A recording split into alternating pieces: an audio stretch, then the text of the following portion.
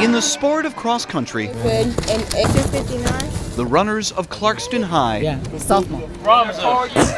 have a reputation. Ladies and gentlemen, They win trophies. we've had a taste in holding a trophy. The question is, are you willing to find out what it feels like to get there again? This year's team is largely new. They gradually go up. The reputation is misplaced, which is fine when it's only track. Fight hard on 3. 1, 2, 3. Fight hard! This year, All right, we got 10 minutes. it's not. Our kids are worried about getting into college, but at the same time, they're worried about all the extra things that politics comes into play. One of y'all be down. Wesley Etienne coaches athletes from nearly a dozen countries in a town represented by more than 40.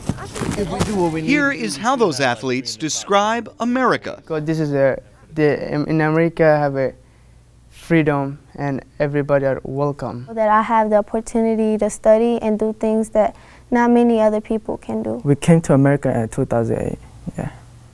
Why did you move from Thailand?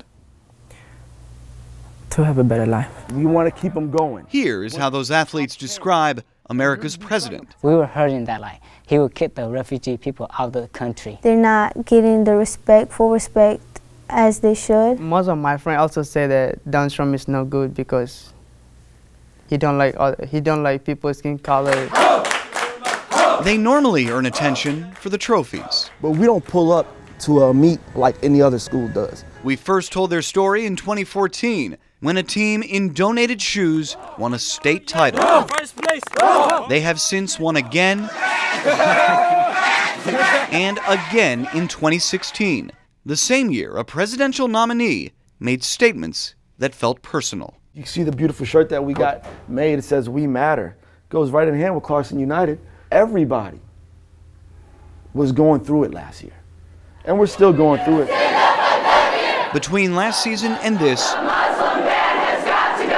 the nominee has become president. The safety of our nation, the safety and security of our people. And President Trump has enacted 3 travel bans on mostly Muslim countries. Stand against policies that tear families apart. The latest 2 days Angora.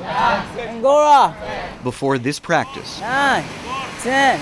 They haven't had classmates deported, but they've heard of stories.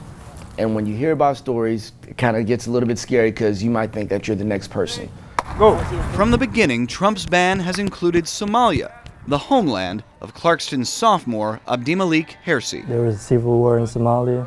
If the time that I was coming, if he was a president, I wouldn't be in here this time.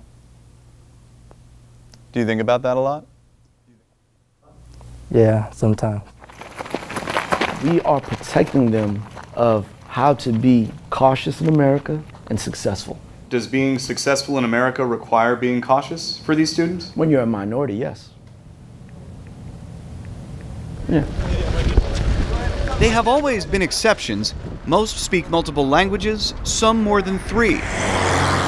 Many once saw college as unattainable and now see it within their reach. 5. On this team, in this town, diversity is not divisive. Even if they treat me like that, I have to be a friend with them. You know, I have to make them understand. They could teach me how to speak their language, and maybe I would want to go to their country. When I was in Thailand, there's only people that look like me, but right here, I get to see different kind of people. Runners set. So they run,